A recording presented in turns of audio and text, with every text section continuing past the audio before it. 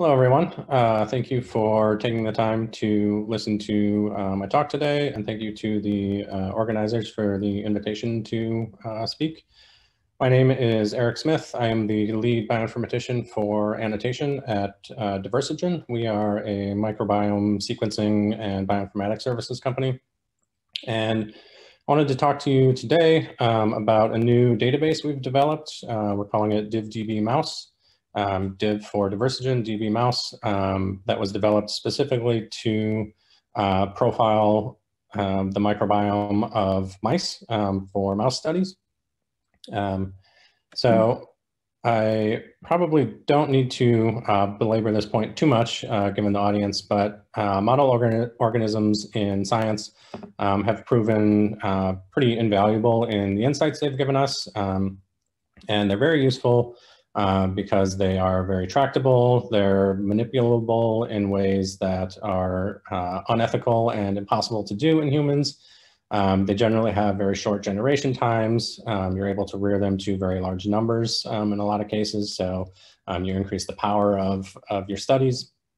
And in most cases, you're able to house them in very small rooms within a lab, so they're very, very tractable. And for these reasons, we as scientists, the royal we as scientists, have developed a variety of model organisms to study different aspects of biology. So there's the sort of classical Drosophila melanogaster for studying genetics and development. There is the bobtail squid and its resident Vibrio fischeri for studying host microbe interactions. Zebrafish have been very valuable for studying development, and particularly in regards to human health, mouse models have been very invaluable. So this is just a smattering of models that we use in science, but they've been used to study aspects of biology from very basic things like gene inheritance to much more advanced things like how do neurons function and speak to each other. How does an immune system respond to invading pathogens? How do diseases develop? How does cancers develop? Things like that. And it's these more sort of advanced aspects of biology where mice have really proven invaluable, owing largely to the fact that 99% of mouse genes, or greater than 99% of mouse genes, have homologs in humans. So we're able to manipulate expression of these genes and study phenotypes in mice, and then start to ascertain how different genes might be functioning in humans. And because of this, there have been a number of mouse models developed that mimic human diseases, things like Alzheimer's disease, Parkinson's disease, various different kinds of cancer, diabetes, obesity. Again, this isn't an exhaustive list, but these are just some of the things that mice have been used to study. And in recent years, it's becoming increasingly apparent that mice are a really good model for the human microbiome.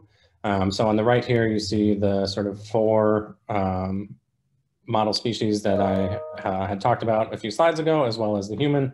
And you see, as we move from left to right, we increase in both the complexity of the microbiome and how the microbiome starts to resemble the human microbiome. So we start with squid, which only have one resident microbe, Vibrio fischeri. And then as we move to Drosophila, we start to get a little more diverse into zebrafish, is even more diverse than Drosophila. And then what you see with the mice is that they are quite diverse and they really start to resemble the human microbiome. And for these reasons, mouse models have been used to study the role of the microbiome in angiogenesis, obesity, things like immune function, brain development and behavior, responses to injury and wound healing. And again, this is not an exhaustive list, but these are some of the things that they've been used to study. However, we're currently slightly limited in studying the mouse microbiome. So as we study the human microbiome, it's very important that we are very specific and sensitive to changes in the microbiome and how those might be impacting the phenotypes we're seeing. And the best way to get this specificity and sensitivity is by shotgun whole genome metagenomic sequencing. The issue right now is that shotgun databases are largely biased towards human-derived microbes, so human pathogens, human commensals, things like that, because those are most likely where people are to put their resources in terms of sequencing microbes and depositing genomes into public repositories. And this is reflected on the left here in the number of 16S sequences available versus the number of whole genomes available. This middle bar is the Silva database, which is a 16S repository. There's a little over 9 million 16S sequences in the Silva database. And even if you dereplicate all of those 9 million, you still have a little over 500,000 16S sequences. By contrast, the RefSeq database has right around 200,000 full genomes. So we're at, in terms of full genome representation, we're at about 40% of what we see in 16S representation.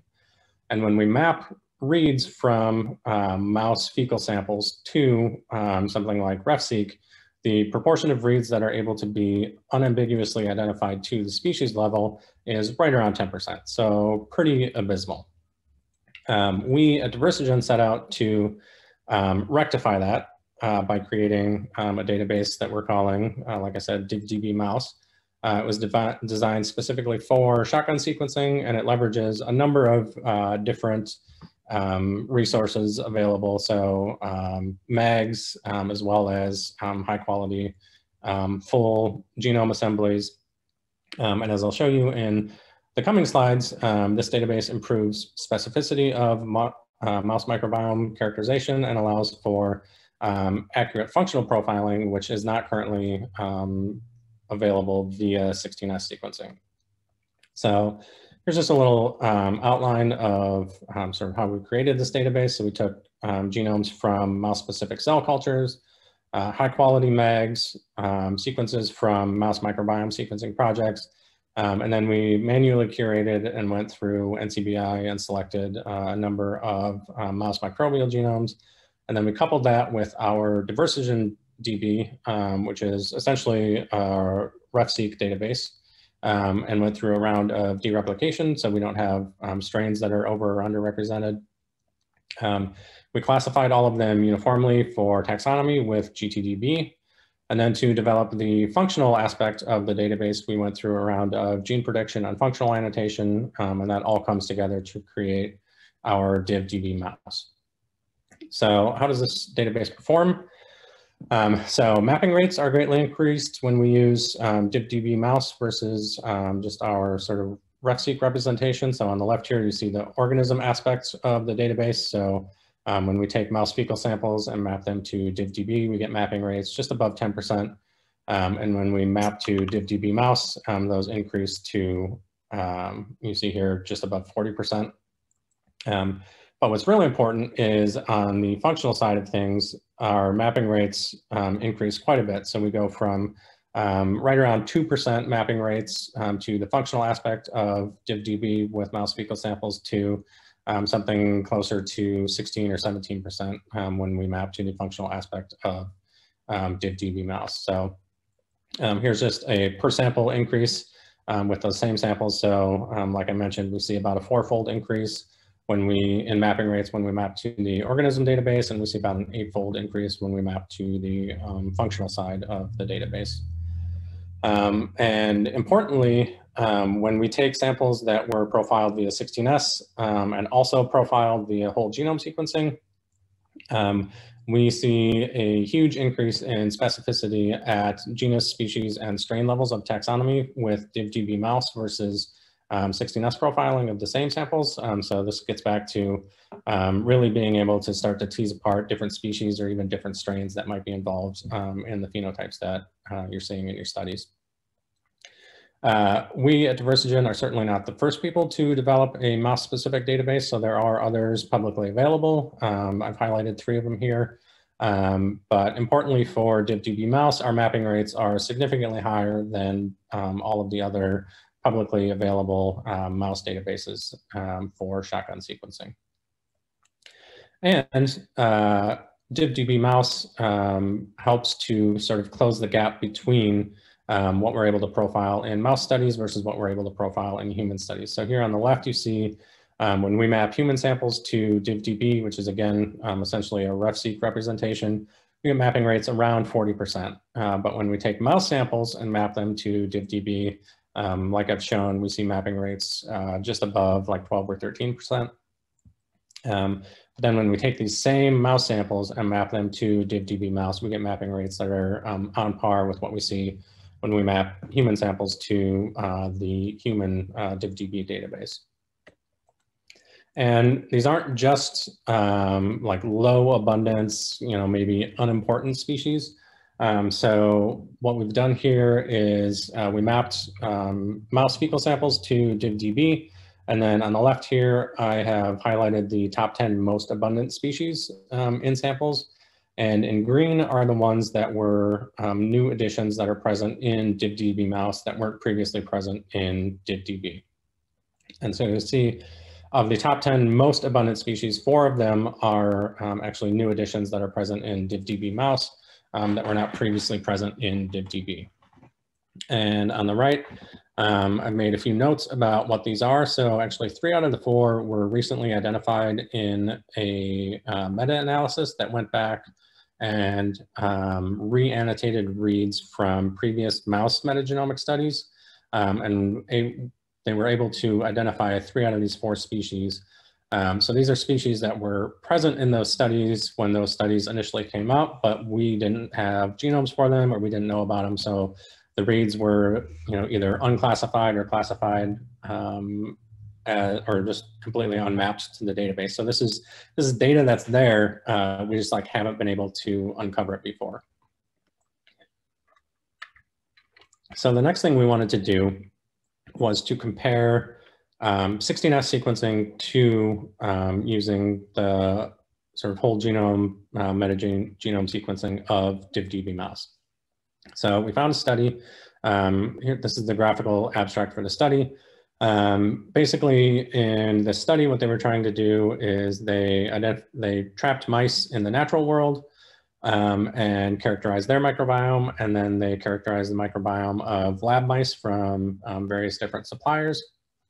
And they were hypothesizing that natural mice are exposed to a variety of challenges that lab mice aren't exposed to.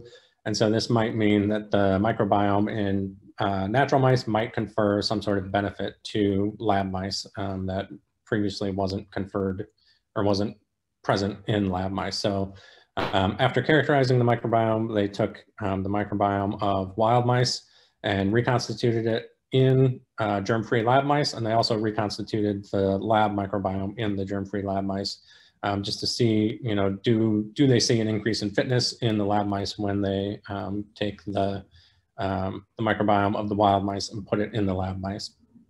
And they did see an increase in fitness, but importantly for our purposes, there was a subset of samples that were profiled both via 16S and via whole genome sequencing. So we're able to make a very direct comparison of using whole genome sequencing with DivDB-Mouse versus using just 16S profiling. And so this is the slide I'd shown a little while ago where shotgun sequencing increases specificity over what we see via 16S sequencing. So we're able to pull out, much finer scale resolution and differences in taxonomy. But I think one of the more interesting things to come out of this is, so strictly with functional profiling. So with DivDB-Mouse, you get organism profiling, but you also get this functional aspect of it. But strictly with the functional profiling, we're able to recapitulate what we see via 16S profiling. So on the left here, you see 16S profiling. We have we have samples from 4 different mice types. So in blue are lab mice. In green are germ-free lab mice that were reconstituted with a lab microbiome. In red, you have germ-free lab mice that were reconstituted with a wild microbiome. And then in yellow, you see, in yellow, you see the wild mouse microbiome. And so this is a Bray-Curtis PCOA of the taxa table that came out of 16S profiling. And you see this very nice differentiation between all the different sample types.